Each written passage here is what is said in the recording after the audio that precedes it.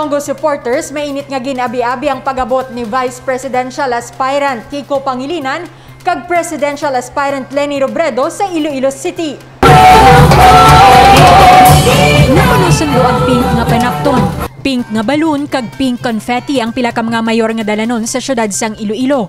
Kadungan sang mainit nga panahon, mainit man nga ginabi-abi sang mga Ilonggo ang pag-abot nanday Presidential aspirant VP Leni Robredo kag Vice Presidential aspirant Senator Kiko Pangilinan.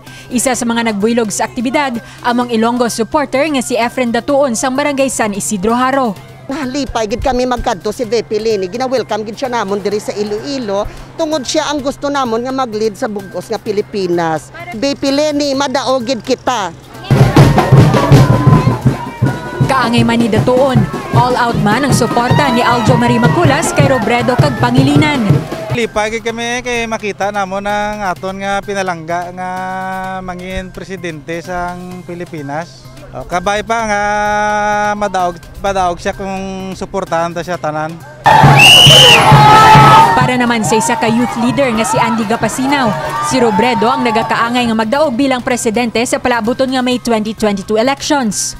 Si Vice President Leni is isa ka Iloy nga ara gid ang heart sa pag-serve sa mga tao, especially sa mga youth, kag makita og sa iyang sincerity nga pag-serve sa Pilipinas. It is a big privilege man sa city sang Iloilo kay ginpili agid nga bisitahan, especially diri sa aton, kag makita gid naton nga mga supporters nga ara gid kita kay Leni. Duha ka adlaw nga magalibot sa syudad kag probinsya sang Iloilo si presidential aspirant kag karon Vice President Leni Robredo. Tinutuyo sini, makuha ang pulso sa mga Ilonggo ilabi na ang nagkalain-lain nga sektor umpisa subong Desyembre 3 tubtob 4. Kaangay sang aktibidad sa iban nga lugar, may caravan for Leni. Mismo ang convoy ni Robredo ang naglibot sa syudad. Ang rota sang caravan ang nagumpisa sa San Agustin Church Diversion Road, naglabay sa SM City Overpass, Haro Big Market, Haro Belfry, La Paz Plaza Tennis Court, La Paz Public Market, Amigo Plaza Hotel, padulong sa Iloilo City Hall. Buwas nga adlaw Desyembre 4, magapatigayin man sang Ride with Leni. Ini ang magaumpisa alas 5:45 sa aga kag maga-ride out alas 6:15 sa aga. Magluwas diri, may mga aktibidad man kaangay sang pulong-pulong upod sa transport, vendors kag kabataan si Leni. Magapakigkita man ini sa business leaders para istoryahan ang pagbangon sa ekonomiya bangod sang pandemya. Divine Singh para sa Lavela Patrol. Presidential aspirant kasi Vice President Leni Robredo kag Vice Presidential candidate kasi Senator Kiko Pangilinan. Personal nga ginbisita ang lokal nga panguluhan agud kuhaon ng pulso sa mga Ilonggo. Personal nga nagpadulong si President aspirant Vice President Leni Robredo kaupod si Vice Presidential candidate Senator Kiko Pangilinan. Kalipay ang ilan na batsyagan.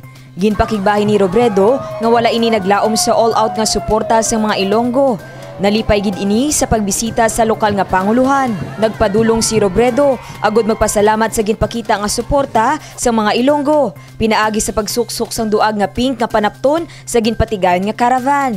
Sabi ko, saan ba nanggagaling yung pagmamahal na to? Binibiro ako ni Mayor Jerry kanina, bakit hindi sila ganyan sa akin? Sa'yo lang ganyan. Sabi ko kasi araw-araw ka naman nakikita. Pero really, it is where we draw our strength. Iloilo was one of the cities na nagbigay sa amin ng unang lakas. We thought it was going to be a long, lonely fight na walang sasama sa amin. Our numbers were very low.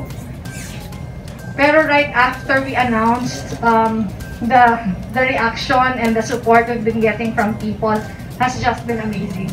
At dito sa Iloilo, the day after we filed, nagkaroon na kaagad ng caravan. Mensahe ni Robredo para sa alkalde. Mayor Jerry is one of the first local officials who publicly declared his support to us.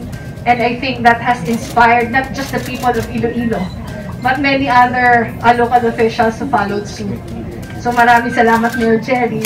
Nahibaluan si Mayor Jerry Treñas ang isa sa mga una nga nagpakita sang suporta kag nag-endorso kay Robredo. Magluwas sa sining aktibidad, personal man nga nagsapol si Vice President Leni Robredo sa 180 ka mga barangay kapitan sa syudad.